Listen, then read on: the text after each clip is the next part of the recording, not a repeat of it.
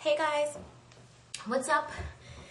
This is your girl. I am the Bronze Goddess and I am just getting in.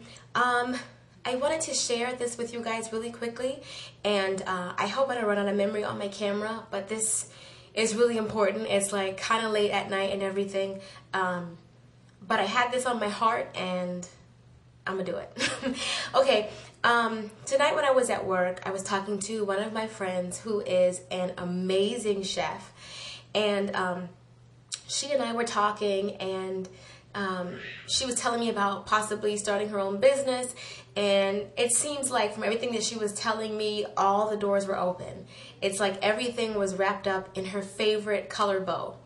And she was also, it's like, basically like, what's the problem? Why don't you go ahead and go for it? And she was saying that she was afraid.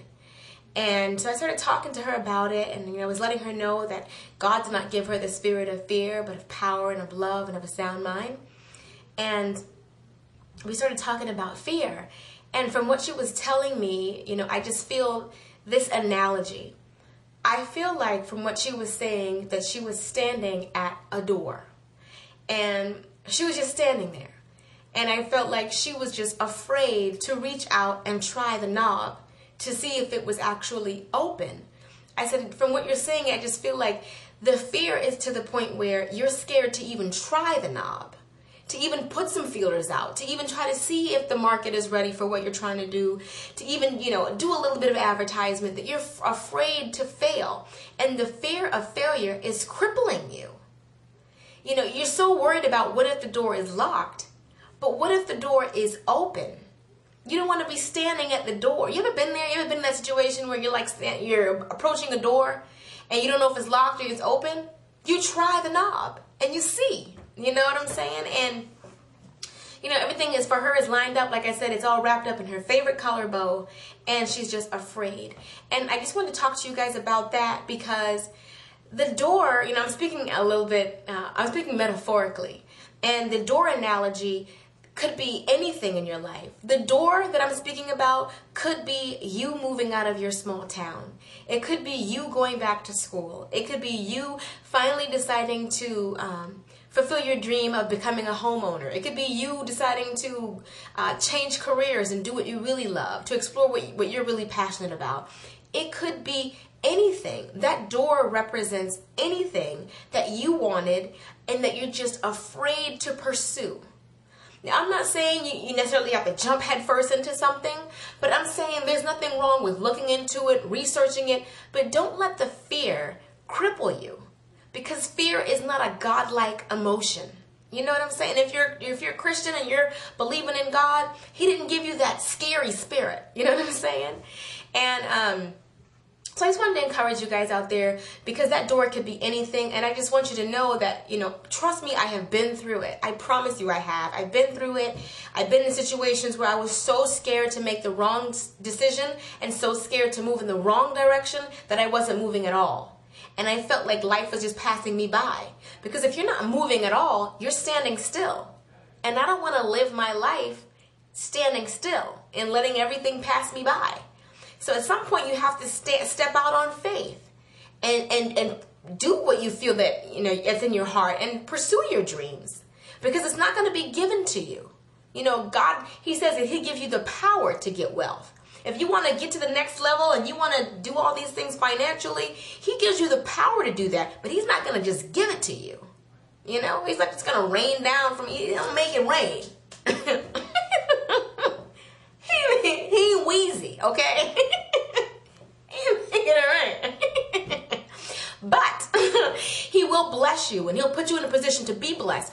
So what I would also ask you is, are you putting yourself in a position to be blessed? If you're out there, if you're saying that you're looking for a job, are you going online looking for jobs? Y'all making me have to go get my charger and stuff. But anyway, like I was saying, yeah. So you're looking for a job. Are you looking into the paper? Are you looking online? Are you asking friends if they know anybody that's hiring? What I'm talking about is, tired from running, putting yourself in a position to be blessed. If you sing, are you singing? Are you singing at events? Are you letting people know that you sing? Are you singing in a choir? Are you doing free shows every now and then? Are you singing at baby showers? Are you singing at weddings? Are you singing at funerals? Are you putting yourself out there? So you want to be a makeup artist?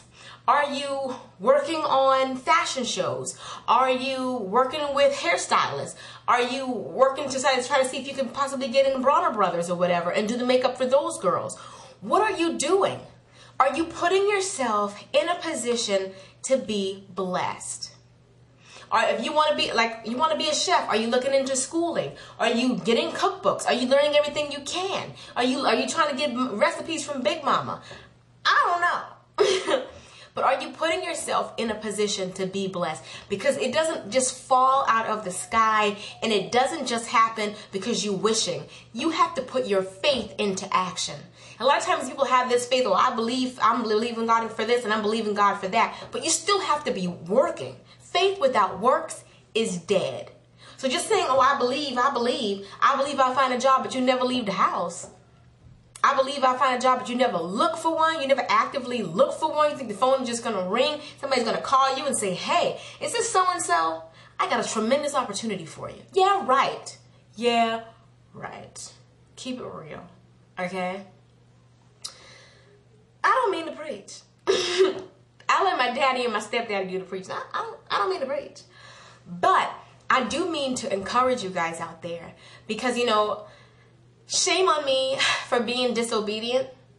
But at the beginning of the year, it was on my heart to talk to you about putting yourself in a position to be blessed.